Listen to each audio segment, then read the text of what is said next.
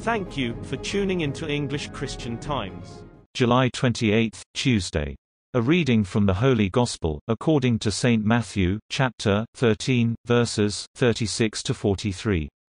Then he left the crowds, and went into the house. And his disciples approached him, saying, "Explain to us the parable of the weeds of the field."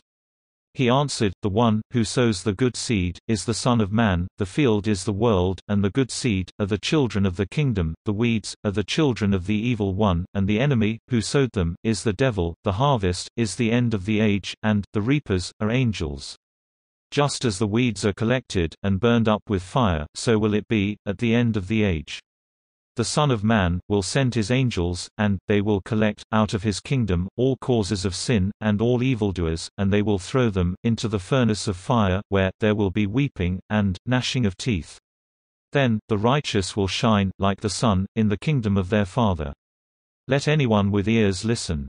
The Gospel of the Lord.